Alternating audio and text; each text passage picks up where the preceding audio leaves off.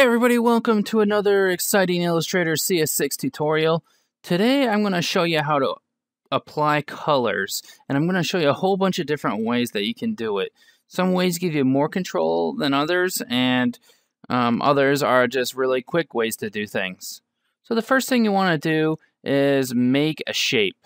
Use one of your tools here, a rectangle tool or whatever you need to do. I used the polygon tool and just drew a shape out.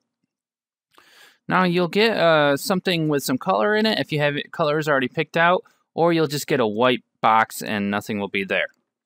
Click on your shape and then go up here into your options panel up here, control panel I think, and you can click on this left box with the arrow here, and you should have some different colors. You can click on these colors to change the fill, which is the inside color of the object.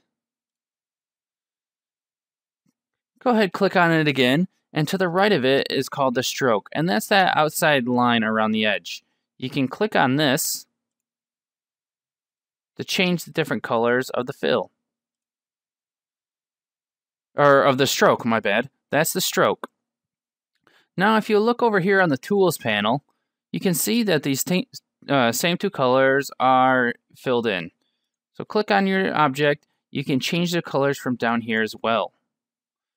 This time, when you double click on the color, you get a color picker. You can start picking colors out that way. You click on the back one, it'll come to the foreground. That's the stroke.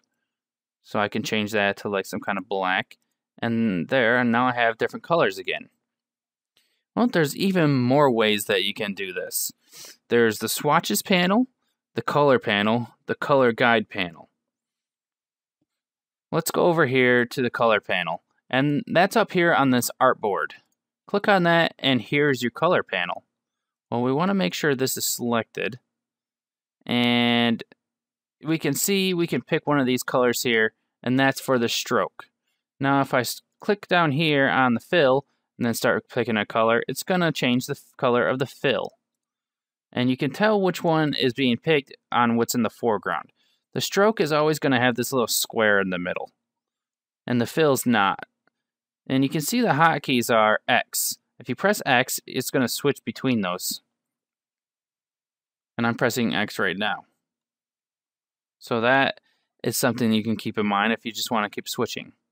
The next one is the color guide panel. And this just gives you some shades and tints of different colors that you've got. Now you can pick more colors by clicking on here and coming down to some of these other colors. And then you got all these different colors you can pick from. I gotta select my object first, and then I can pick one of these colors.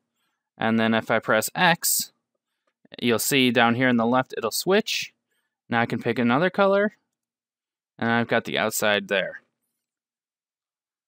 We got a couple more colors here from remember I picked down here, I went to scientific, went to complementary, and I picked that and it changed my colors. I can click on this here, and I've got a bunch of different colors as well that I can use. And these are like kind of like complementary colors. And if I come down here to, maybe I'll go to art history, I'll go to ancient. And now I've got a new color palette. So it's just giving you different color palettes that work together. The next one we're going to show you is the swatches panel. And that's this button here. And that's basically when I brought this down, this was the swatches panel. And this is just going to keep some colors up here for you to use. And here's a bunch of different kind of swatches. And then you can use swatches from this as well. Here's another set of swatches. If I clicked on earth tones and it brought it out here, I'll X out of that. But you can select the different swatches. Right now I'm on the fill, or I'm on the stroke. And if I press X and change, now I'm on the fill. And I can just pick from these. So there you go. You've got that. And there was one thing I wanted to show you again. Down here, come in the bottom, you see this little arrow here? You can swap the fill and the stroke if you messed up. Click on your object, and you can swap them by clicking on this button here. And then if we press this button to the left, default fill and stroke, which is the hotkey D, it's just going to change it back to black and white, and that's the default.